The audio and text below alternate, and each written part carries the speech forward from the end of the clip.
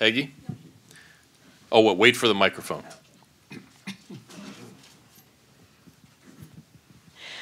Thanks. Peggy Ochowski. I'm the congressional correspondent for the Hispanic Outlook, and I've also written 2 books on immigration, and one of them was about the 1965 law.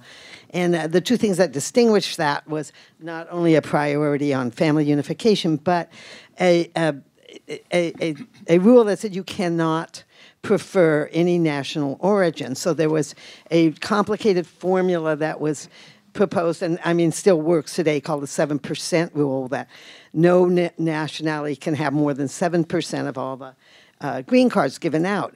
And it seems to me if you give green cards to DACA people who are 85% Mexican, you are giving an extreme preference to a particular nationality. So I'm just wondering, is that nationality preference any kind of issue at all, or is that a dead issue now? Michael, did you guys address that in the commission? I don't think we did. Yeah. There was, when we were writing, there was an estimated 3 million unauthorized migrants in a population of 3 million. It was considered a very serious problem.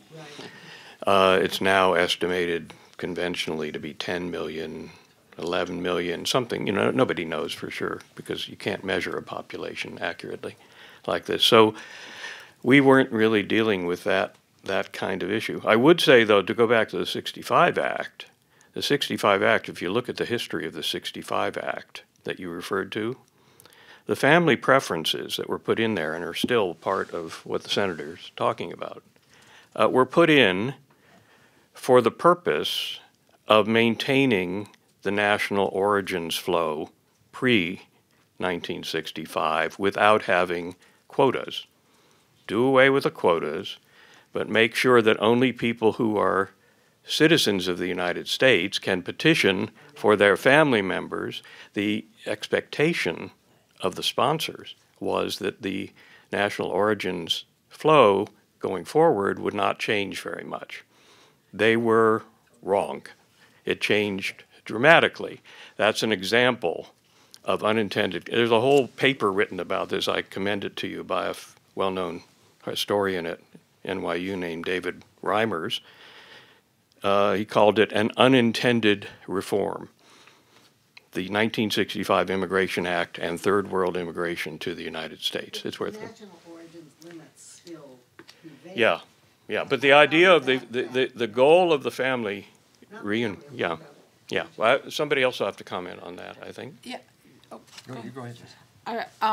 The per country cap, the 7% rule, first of all, only applied to the preference categories and the family and employment preference categories. But also, even that has been gradually eroded over time. One big reform was made after the IRCA amnesty, when the beneficiaries, who again were largely citizens of Mexico, wanted to, their spouses were not legalized at the same time. Many of them were not even in the country. But when they were sponsored by the IRCA beneficiaries, that caused the waiting list in the spouse of green card holders category to spike very dramatically. And it was felt, that's kind of a difficult question to ask people to wait years and years to legalize their spouses. So Congress then passed a law that exempted, I think it's 77% of the spouses from the per country cap. And there's talk now, I believe the RAISE Act eliminates the per country cap for the employment-based green cards. So we've been moving away from that for some time. Senator, do you have anything to add on that? Well, no, Jessica, I was just going to remind that in the RAISE Act, we do away with the per country caps. I just don't think that applies today in a global economy that we have. And when you go to a merit-based system, it needs to be pure, in my opinion. Now, the other thing is that I will address the DACA situation. You're exactly correct. If there is a solution for that 800,000 to 2 million people, depending on what type of solution, you're going to throw that ratio out dramatically. But I think what happens here, and a lot of people have criticized this, that it will focus on 2 or 3 countries. Well, I don't subscribe to that America has to have X number of people from every country in the world. I mean, what we have right now is a fight for our way of life, frankly, economically, and militarily and socially in many respects. So what we're trying to do is get back to what helped make America great to start with, and that is that in the early part of the Industrial Revolution, we needed low-skill workers, and we got them. Today, we need skilled workers, and we're not getting them. Yeah, and I'd only add that the very mechanism of something like the RAISE Act is going to result in a more diverse immigration flow anyway. Because if most of the immigrants are either spouses of American citizens or they're picked through the point system that, you know, picks people based on their education and what have you, you're just not likely to have the kind of domination of the flow by one or two countries, because half of the spouses, for instance, currently are earlier immigrants, U.S. citizens marrying people, but half of them are Americans, and they're going to marry people from all over the world. You study in Italy, you study in Colombia for a year, you meet somebody. Likewise with the skills, it's going to be a much more, assuming it were implemented, it's a much more straightforward thing. You go on the website, you put in your information, and it'll tell you, the Canada does this, do you qualify or not, and you're going to end up with less sort of monopolization of the flow without having to do it explicitly the way the per-country caps do it now. So let's move on to the next person. Neil Monroe here from Breitbart. So on the question of chain migration, I'm wondering, given what Senator McConnell said last night that he endorsed it, is this a success? But, you know, what's the response of your colleagues to the question on chain migration? They're busy. They don't know a lot about particular issues. And the second question I have is, where do they get their information on polling? Because I write about this for a long time, and a lot of my stories are, those polls are wrong. You'll notice the Trump election. And it seems to me that a lot of your members just don't know squat about the true numbers here. You know, it's my biggest frustration with coming from my world into this world is that I'm standing on a very squishy platform here in terms of information. I never had that problem in a business, because if you had that problem in business, you were out of business. And here we make a lot of policy decisions on really half-baked data. I could not agree more with that. Let me give you the mood on this. First of all, people see me as a very reasonable person. I come from a world where you have to compromise to get things done. So this is not a rabid attempt to cut immigration numbers. This is a very rational approach to looking at a problem, dividing it into its pieces, and coming up with a solution. We need to get to temporary visas. There's no question about that. But if we confuse the two today, we will never get any of this solved. So the data we looked at went back to the Commission's work. We've looked at CIS. We've gone to places like Canada and Australia, and then compared it to Eastern Europe and looked at Germany and France and places like that to look at what other people are doing. So we're very comfortable with the fact that looking at the needs of the U.S. economy and looking at our national security needs, that going to something like this on the legal side is just what Mark said. In Canada, you go online and you put in your particular, it's like applying to a college almost. You see what's Easier. important. It's actually easier. No essays. But you can prepare too. For example, if you have a job offer, or if you're of a certain age, and you mentioned age, Mark, I want to address that. You know, with the American population being, our average age is about 50 today. And that's a problem, because people are retiring earlier and earlier and putting more and more pressure on the social systems and so forth. The workers, age is a benefit for someone coming in and applying in this system, because they'll have a longer runway to be contributory. So I couldn't agree more. I think the mood in our caucus anyway is that ending chain migration is a top priority. When you have the majority leader of one of the Republican caucus say that he is in favor of eliminating chain migration, I think that's a milestone. And he has looked at this bill. And we've talked about it in our caucus. The thing now is we believe that before March, you've got to have a solution on DACA legislatively, and therefore this gives us an opportunity to raise this as an issue and to try to get Democratic support to a bipartisan solution somehow. Any sign of Democratic support at the moment? Well, you know,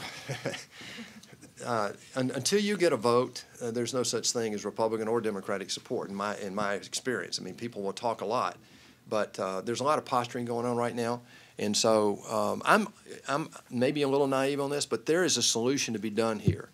And it's one that I think people would look at and say this is going to set America up to become competitive again with the rest of the world. And I think one thing I'd add before the question is that, and this is something I think Senator Cotton has talked about publicly as well as you, Senator, is that this isn't just horse trading. In other words, the RAISE Act isn't just a good idea and here we have an opportunity with DACA to get it through Congress.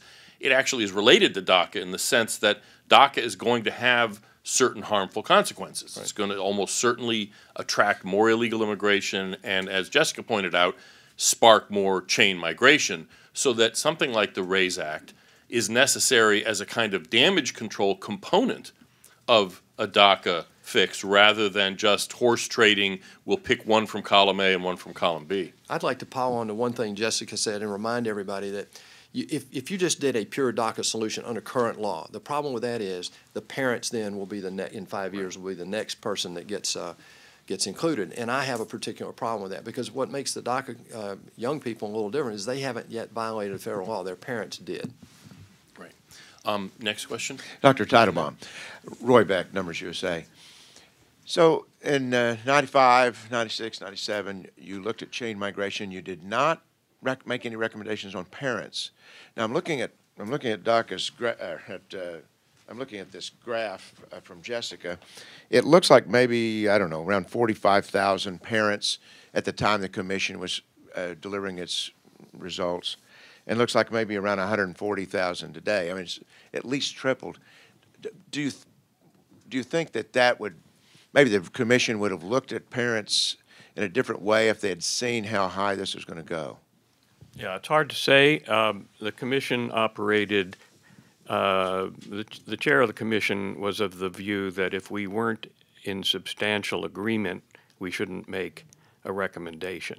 So there are some things we didn't even mention about immigration, like, for example, student visas. We didn't discuss student visas.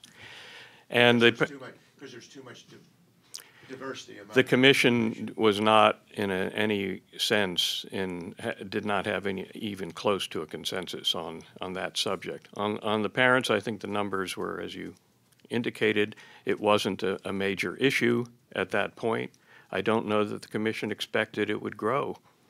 I mean, Congress can be wrong, as I've said, and ought to change things, and commissions can be wrong too, and not realizing that certain things are underway that they are unaware of. And just a quick follow-up, your opinion, and then maybe a little speculation about the commission.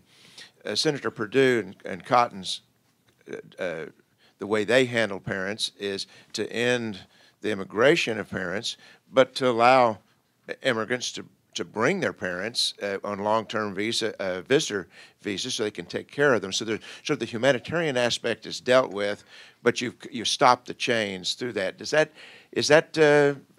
think that would have, was anything like that even mentioned by anybody? No. Okay. If you could hand it back there, yeah. Okay. Thanks. Fred Lucas with the Daily Signal.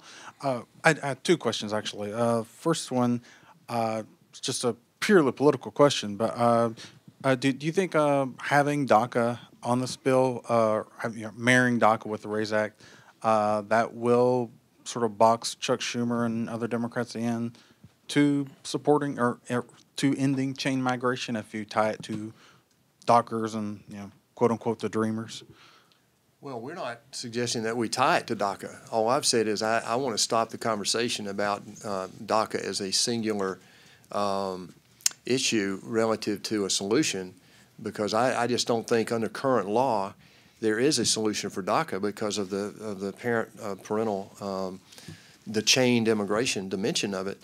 So we've said, look, if you're going to have a solution on DACA, you've got to at least engage on RAISE and end chain migration. Yeah, but I mean, would you consider it like a single bill? Look, the next few weeks are going to be very interesting. First, we got to get tax done, hopefully this week. But then I think you'll start having, as they move into the year-end funding conversation, as we parallel that here, you're going to see a lot of conversation about this immigration issue. So the way Congress works is we negotiate. And so I wouldn't preclude any kind of conversation right now, except that I have some certain precepts. One is that beyond anything else, we have to end chain migration. And I'm saying that as a business guy. I don't know the political ramifications of that. I mean, we've had a lot of people studying this, but think about this. I mean, the last time we actually changed our immigration law was 1990. I mean, it's time to review. The world has changed dramatically since then. I think we can get a deal done, so it may include some facets of all of this. Okay, and this question could probably be for Senator and others, but current system with chain migration brings in a lot of low-skilled workers that displaces American low-skilled workers. Moving to a merit-based system, would that, in the long term, lead to displacing American educated high-skilled workers? Well, there's always that opportunity, but look, why wouldn't America be the brain sink? You know, I've never believed that innovation has an upper limit. And innovation, capital formation, and the rule of law is what created the economic miracle we've all enjoyed here in the United States since 1946. So, you know, I'm of a mind that right now what we're doing is we're educating a lot of young people around the world coming to our college and university. The number one export we have, the highest quality export we have, I believe, is our secondary education system. Michael may disagree with that, but I really believe that's one of our greatest exports. The problem is we're educating these young people, giving them diplomas, in many cases putting them on scholarships, and then not giving them a green card. Let me give you a little anecdote. My home state of Georgia right now does more traditional movies than California. That's a fact. Now, the problem is the digital movie development, which is the fastest growing part of the movie industry, is actually Canada and now the UK. Why?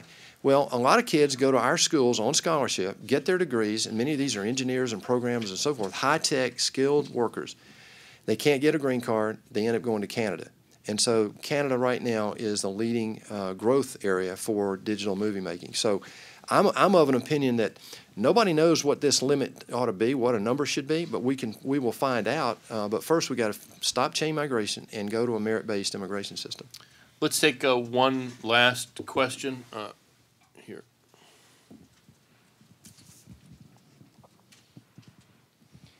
Yeah, I just want to add, my name is Steve Camerata. I'm Director of Research at the Center for Immigration Studies. I just want to ask one big question. Everybody knows that if you just project out current trends in immigration, you're going to add about 100 million, maybe 110 million people to the U.S. population over the next half century. For a state like Georgia, it might mean it would go to 15 million. For the Atlanta metro area, you might add 1 to 2 million people to it through immigration. Can you give me some sense, Senator, of what the thinking of your colleagues is? Do they think, well, you know, if we grow the population by a third, that has no implications for quality of life or the environment? Or do they just not know, or do they not care? I guess that's sort of my question. What do they think? That doesn't matter, or they don't know? I'm kind of interested. Yeah, that's a big one, all right. You know, I can't speak for my colleagues, but I can just say, look, it's been since 1990 since anything was done here. That kind of answers your question. And I don't think that's acceptable anymore. I think we've got to keep fighting until we get something done to change this. Aside from the growth in that, look, some immigration growth is very, very contributory. GDP consists of productivity growth and population growth, right, among other things. So population growth, and our population growth is declining, just like most mature countries around the world. The rising economies, obviously, the populations are growing dramatically. So aside from the population growth, which is a tremendous problem, it's the type of growth that you have. These are mostly low-skilled workers that are not contributory to the system and actually are a drain on the system in many respects. So I don't know if it's a lack of information, a lack of priority, or whatever. Congress typically does very well in functioning in a crisis. And so we have not defined this as a crisis. And what Tom Cotton and I are doing is calling this out as a crisis now, just like I have been on the debt. The debt is a crisis. This is part of the solution. If you want to grow the economy, you've got to fix your immigration system. It's just as simple as that. If you want to fix your national security system, you've got to fix your immigration system. It's not the only thing you have to do, but you certainly cannot ignore it. I mean, look what just happened in New York. Who would have believed that under the, quote, well-intended diversity visa lottery, you would have a terrorist come in? Well, we've been saying that now for 4 years, that you got to look at that. We got to look at that. I gave a speech early this year, called it out. And, you know, God forbid, I hate that it happened, but we ought to learn from that. So I believe that we have now risen at 1 million people a year coming in a legal system where 950,000 of them at least are coming in with no consideration of their contributory ability. I think is a crisis. Thank you, Senator. Thank you, Dr. Teitlebaum and Jessica. I'm not sure who will still be here to be accosted. The Senator probably will have to run, but feel free afterwards to come up and accost the other speakers. We'll have the proceedings up on our website at some point, probably next week. And thank you for coming, and hope to see you next time.